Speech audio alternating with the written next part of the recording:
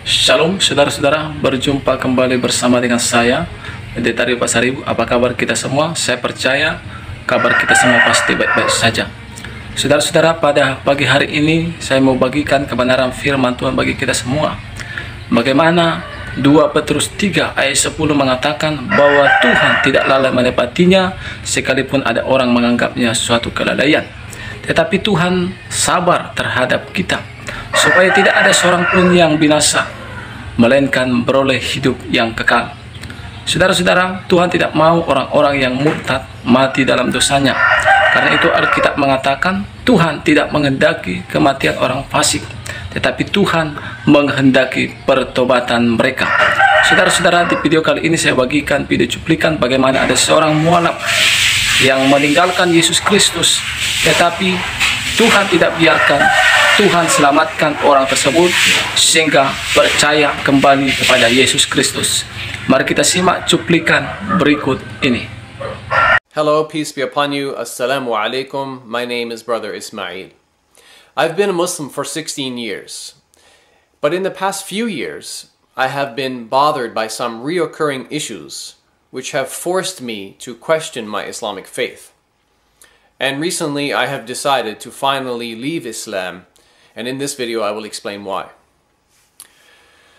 Now, I don't think it's fair for Muslims to consider me as some kind of traitor or sellout, because over the years I've done my best to be faithful and loyal to Islam. I did not play games with Islam, and I took my Islamic faith very seriously. And whenever I found any Islamic teaching difficult, problematic, or controversial, I always did my best to research the issue for myself and for my fellow Muslims to resolve it. I certainly was not perfect, but I think very few people would question my sincerity to Allah, Muhammad, and to Islam. So I can assure you that I was committed to this religion called Islam. Now let me address the title of this video, the question, why I left Islam. The answer to this question is the Quran and Muhammad and their teachings on moral standards and conduct. You see, over the past few years, I have found that I am no longer able to defend the Quran and especially Muhammad's morals and conduct. In the past, I have done my best to defend Islam, and in particular to defend Muhammad from the claims and charges made against him. I tried my best to love Muhammad, and I can prove I stood up for him and defended him many times. For example, I produced videos like Was Muhammad Merciful?, where I tried to provide examples of Muhammad's good character, and my video Who Are the Islam Haters?, where I tried to refute and expose the anti-Islamic critics, and I made many more videos in which I defended Islam and Muhammad. Most of the time I was successful in defending Muhammad against those who were attacking his character, as I was well educated in Islam and I studied Islamic apologetics for years.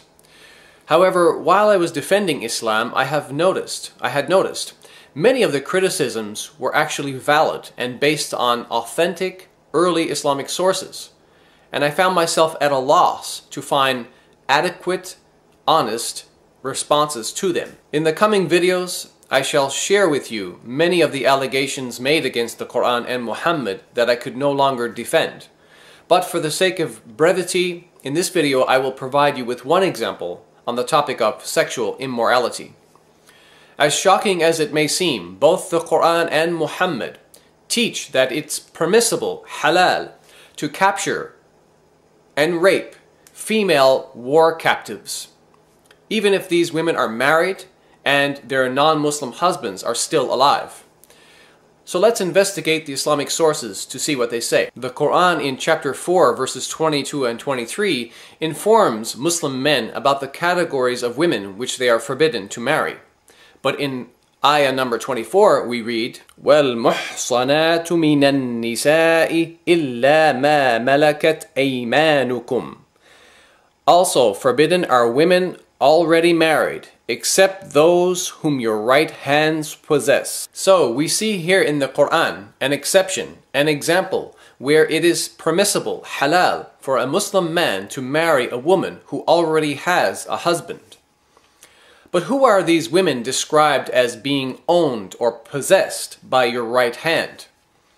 For the answer, let us turn to the most famous commentator on the Quran, Ibn Kathir, who, while commenting on Quran chapter 4:24, said the following, quote, Allah said, وَالْمُحْصَنَاتُ مِنَ النِّسَاءِ إِلَّا مَا مَلَكَتْ أَيْمَانُكُمْ. Also forbidden are women already married except those whom your right hands possess. The ayah means you are prohibited from marrying women who are already married. إِلَّا مَا مَلَكَتْ أَيْمَانُكُمْ. Except those whom your right hands possess, meaning except those whom you acquire through war, for you are allowed such women after making sure they are not pregnant. Imam Ahmad recorded that Abu Sa'id al-Khudri said, we captured some women from the area of Awtas who were already married, and we disliked having sexual relations with them because they already had husbands. So we asked the Prophet about this matter, and this ayah was revealed. وَالْمُحْصَنَاتُ مِنَ النِّسَاءِ إِلَّا مَا مَلَكَتْ أَيْمَانُكُمْ.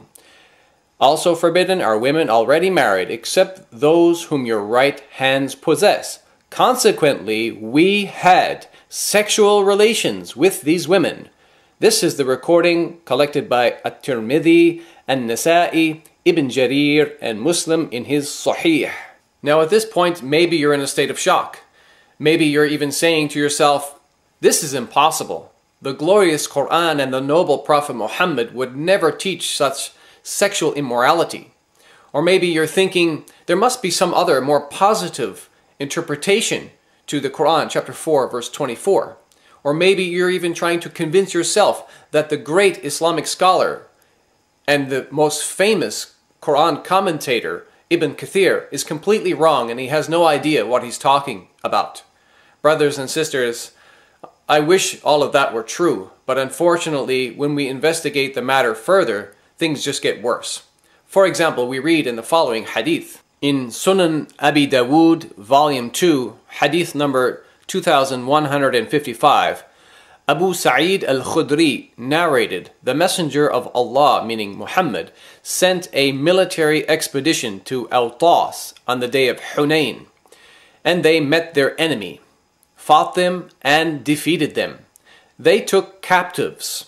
فَكَأَنَّ أُنَاسًا مِنْ أَصْحَابِ رَسُولِ اللَّهِ تحرجوا من غشيانهن من أجل أزواجهن من المشركين. But some of the companions of the Messenger of Allah were reluctant or felt uncomfortable to have relations, meaning sex, with them, meaning the female captives, because of their pagan husbands. فأنزل الله في ذلك وَالْمُحْصَنَاتُ مِنَ النِّسَاءِ إِلَّا مَا مَلَكَتْ أَيْمَانُكُمْ.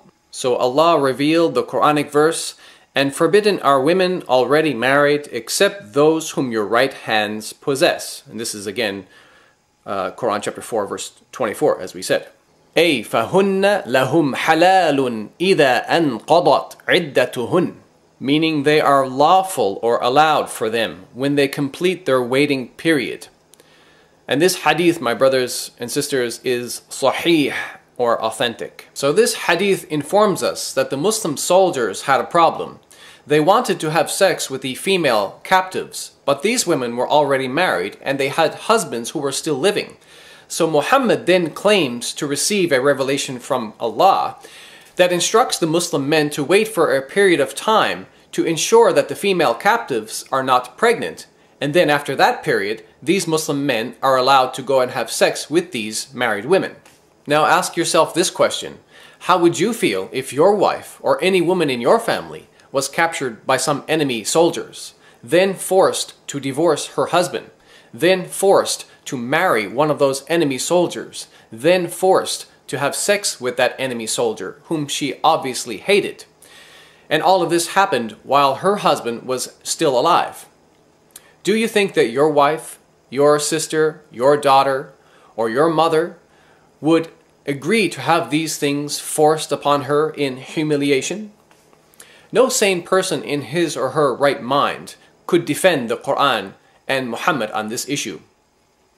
This is nothing more than legalized rape of married women, and I cannot believe that this is from God. So, therefore, I am rejecting the Quran and Muhammad on this issue. Now you have some idea why I left Islam, and in the coming videos I hope to share more reasons with you, because there are many. Thank you for watching, and may God bless you and me and us all. Amen. Puji Tuhan. Puji Tuhan, saudara-saudara, baru saja kita menyimak video cuplikan bagaimana seorang mualaf ini adalah seorang pembela, yaitu pembela agamanya dan juga pembela nabinya. Tetapi saudaraku, dalam proses perjalanannya waktu, dia menyadari bahwa apa yang dibelanya selama ini ya tidak bisa lagi dibelanya, karena dia merasa ya itu tidak sesuai dengan firman Tuhan. Saudara-saudara kasih Tuhan, itulah kasih Tuhan kepada seorang mualaf ini, sehingga dia kembali percaya kepada Yesus Kristus. Saudara-saudara, begitu juga dengan kita, dimanapun kita berada saat ini. Mungkin ada kita yang sudah meninggalkan Tuhan, ya, sudah jauh dari Tuhan, bahkan sudah sangat jauh meninggalkan Tuhan. Mari kembalilah kepada Yesus Kristus, karena hanya dialah keselamatan, hanya dialah jalan ke sorga satu-satunya, dan hanya dialah hidup yang kekal. Di dalam Tuhan Yesus Kristus tidak ada mudah-mudahan, tidak ada semoga, tetapi di dalam Yesus Kristus ada kepastian hidup yang kekal. Saudara-saudara, kembalilah percaya kepada Yesus Kristus. Dia mengasihi kita semua. Ada perumpamaan di Alkitab bagaimana ada 100 domba, ya. Satu di antaranya hilang, maka dia akan meninggalkan 99 untuk mencari satu domba yang tersesat. Apakah engkau adalah domba yang satu itu yang tersesat?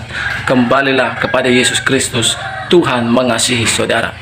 Puji Tuhan, saya Pendeta dari Pasar Ibu undur diri. Tuhan Yesus berkati. Shalom.